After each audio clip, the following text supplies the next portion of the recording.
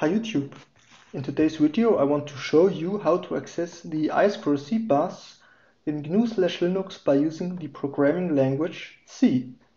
And for this purpose I came up with the following setup. Here I have my Raspberry Pi 3 and I've connected this GPIO expander over I²C to it. And here I have a button and an LED and I want to control these by using I²C from Linux. I've connected the LED to GPIO bit 0 and the button to GPIO bit 1. But before I start writing the program, let's look at the datasheet of this GPIO expander. So I'm using a MCP23017 from Microchip, and one important thing you have to know is how to access this chip. And for this purpose, this chip offers us a memory map, which you can see down here. So every register has an address assigned to it. For example, at address 0 we have the input-output direction register of GPIO. And if we want to write to this register, we have to do an I²C write, which first writes out the address we want to write, which is 0 in this case, and the next thing we will write out is the value for the register itself. And if we want to do a read, we first have to write out the address, and then we can do an I²C read and read the value of the register on this address back. So the important registers I will use in this video is the direction register. At address 0, if I set it to 1, it's an input. If I set it to 0, it's an output. Then I will use the output latch GPIO register, over which I can control the state of the LED. Then I will use the GPIO register at address 12 here, hexadecimal, which gives us the current value of the GPIO bag. So if it's an input, I can read the button state bag. If it's an output, I can read the current state of the output bag. Okay, but before I start, I will take a look at my I²C bus to find the address of my device. So I will use the function I²C detect here. And I want to scan bus 1 because the Raspberry Pi only has one I²C bus. And here I can see this GPIO expander has the address 20 hexadecimal. And I will use a header file, and you can install this header file by installing the lib-I²C.dev, or at least on Raspbian this is a command you need. If you have another distribution with your Raspberry Pi, or if you're using a BeagleBone with another operating system, yeah, just search on the web how this library is called on your particular distribution. I will create a new file. I will call gpiox.c for GPIO expander. And the first thing I have to do is I have to include some header files here.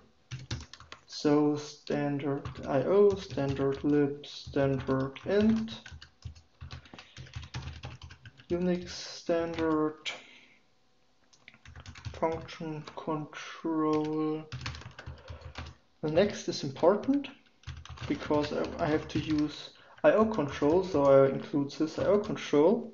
And the next one is linux/I²C dev.h. This is the header file we have installed with the previous command. Now let's create a main function with my argument count and my arguments. So I have an argument list here. This variable will contain the file descriptor of the device descriptor from my device file, and here I have an array of 2 bytes for my data, which I will read out or write out here. So for opening the bus, I will use the open function, and I have to open the device file dev I²C -1, and I will open it with read and write permissions. if this value is less than 0, an error occurred for opening I²C bus, and I will exit my program with -1 here. And now I will, but if not, I will set the slave address. For this I will use IO control. My file descriptor is I²C bus. The command is I²C slave, and the argument here is the address of my I²C slave. And if this value is smaller than 0, an error occurred. Error setting slave address. Okay, but if not, we can now access the bus. The first thing I will do is I will set the GPIO's direction. For this I have to write to register 0, and I will write the value FE, hexadecimal, which will set all GPIOs from GPIO port A to output, but GPIO A0 will be our output. No, sorry, wrong way around. All GPIOs of GPIO A will be inputs, but GPIO 0 will be an output.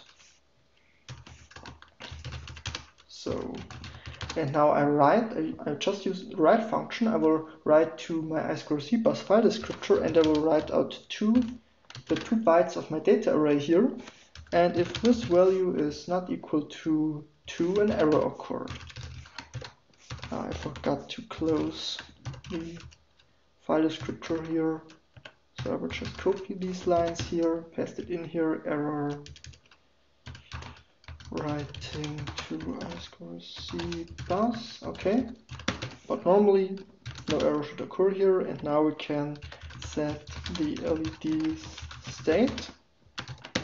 So here, let's check if we have an argument passed to our function. So if the argument count is bigger than 0, my data1 will be the first argument converted to an integer, and if this is bigger than 0, I will set the LED, and if I haven't passed an argument here, I will leave the LED 0. But before writing the value, I have to write out the address, which is 14 hexadecimal in this case. And now I can just copy these lines here. Yeah, and we have successfully set the value of the LED here. Okay, and now let's read the button's state. Okay, first write out the address. So the first thing I have to do is I have to write out the address. So let's copy these lines here and up here. Data 0 is 12 hexadecimal, and here we only want to write out 1 byte. Let's read address value back. And for reading, I will use the read function. And I only will read 1 byte.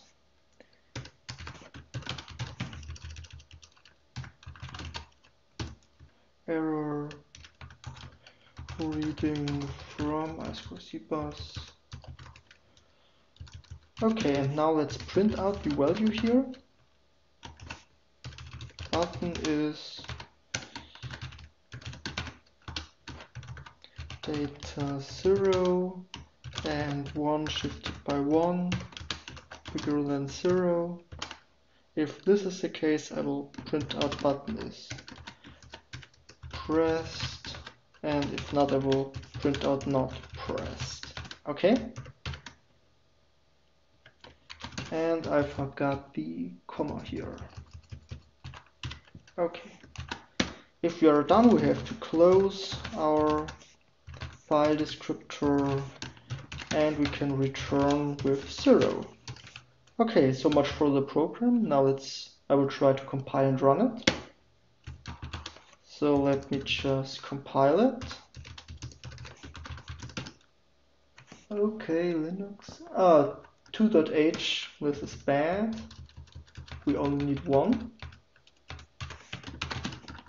Let's try it again. Okay, it looks good. So let's execute our program binary and type a 1 here. So the button should be not pressed and the LED should light up. So the LED is on, the button is not pressed. Now I will press the button and set the LED to 0. Yeah, now it prints out the message button pressed, LED is now 0. Yeah, so we have successfully accessed the I²C bus on GNU/Linux in the programming language C. So that's it for today. I hope you've enjoyed the video and learned something. Thanks for watching and goodbye.